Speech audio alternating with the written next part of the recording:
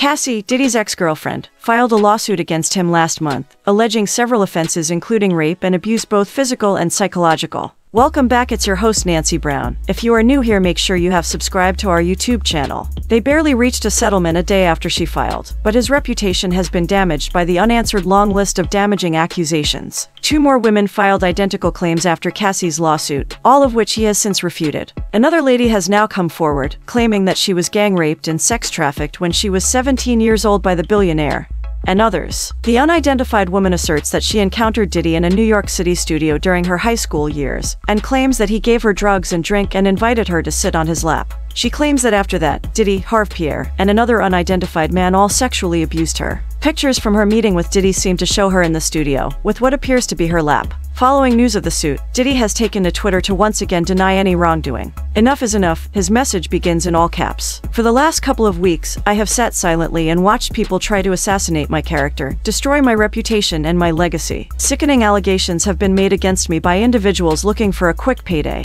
Let me be absolutely clear, I did not do any of the awful things being alleged. I will fight for my name, my family, and for the truth. The letter is in line with past comments Diddy's team has made in response to the several cases. His purported victims were accused by a representative earlier of exploiting the Adult Survivors Act and characterizing their lawsuits as a money grab. With the bad boy mogul and his business empire coming under increasing legal scrutiny, 50 Cent has alluded to creating a movie titled Surviving P. Diddy. Recent accusations against Diddy have sparked a pop culture firestorm, which some people are keen to investigate or take advantage of. Furthermore, 50 Cent, his competitor, made frequent comments regarding these advancements, implying that this is just the beginning of a lengthy series of reckonings. Indeed, it appears that he might have been correct, as the bad boy mogul is currently dealing with a number of fallout from these statements. In addition, these include sponsors pulling their support from him, charges against other label executives, and much more. Overall, the G-Unit leader considered all of this and concluded, "Wow, this could make for a great addition to my cinematic universe. I told you they was coming." In 5, 4, 3, 2, 1 SMH, 50 Cent wrote on Instagram on Wednesday, sharing various headlines of the fallout of Cassie's now settled lawsuit against Diddy. This is a movie, Surviving P. Diddy or Diddy.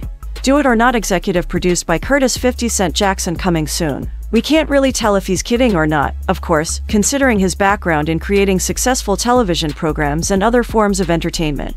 Even still, there's a very good likelihood that he will try to have it approved, given the Queen's icon. 50 Cent made reference to a number of topics, including the Jane Doe lawsuit filed on Wednesday accusing former bad boy head Harv Pierre of sexual assault. She alleges in it that Pierre molested and abused her sexually. The lawsuit names Combs Enterprises, Bad Boy Entertainment, and Bad Boy Records as co-defendants. However, Diddy is not included in it. Shopping or some shit. I mean, like, I paid for it. And I was like, what the fuck this nigga just say? 50 Cent's 2010 rant against Diddy regarding his relationship with Cassie has resurfaced following the accusation of rape by his ex-girlfriend. In an interview with DJ ACCUS3R on Shade 45, 50 claimed he was sent explicit photos of Cassie and confronted Diddy over the phone about it. Matter of fact, they sent me the girl pictures, like pictures of this girl, like, he said, referring to Cassie. Not the shit that y'all saw.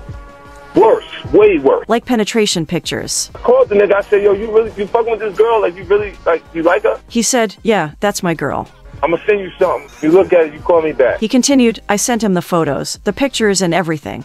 And the nigga called back and was like, yo, thanks, man. Yo, I really appreciate that. Yo, where you get these shit from? They know if something crazy is going on. If they send it to me, I'll make sure it gets out there, so they send it to me. I really kind of felt like those photographs were not happening because of Cassie. I felt like they were happening because of Puffy. During the interview, 50 also referred to Diddy as a bitch and mocked him for his Diddy, Dirty Money trio, implying that he teamed up with Don Richard and Kaylana Harper in order to be the hot one in the group and attract other men. He added, he'll tell you himself, what happens in Miami, stays in Miami. Later you gonna find out a little shit that I be saying, man. 50 Cent has some thoughts on Diddy's recent lawsuit settlement with Cassie, and he doesn't waste any time in roasting the bad boy CEO. When it comes to the dynamics of their hip-hop landscape, 50 Cent and Diddy's strained relationship is one of New York's pillars. Of course, because the former is such a troll, everything the latter does eventually comes under his scrutiny. This was a much more serious case because it involved Cassie's allegations of sexual and physical abuse against the bad boy mogul. While they reached an agreement quickly, the G-Unit MC believes Sean Combs' public retribution is far from over. Furthermore, he took to Instagram to express his thoughts on this development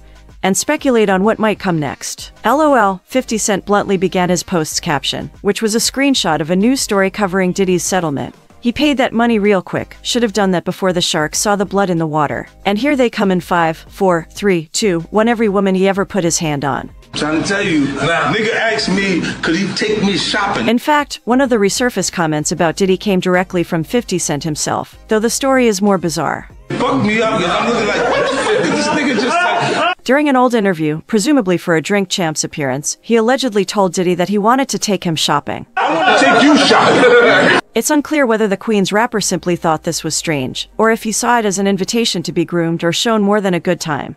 When a nigga tell me you want to take me shopping. Still, it's such a chaotic clip that it's clear they didn't think much of it at the time. But Fifth's sense of humor didn't stop him from warning people that Combs isn't who he appears to be. On that note, keep checking back for the most recent Diddy news and updates. That's it for today, thanks for watching. Tell us what you think in the comments section and most importantly subscribe. See you.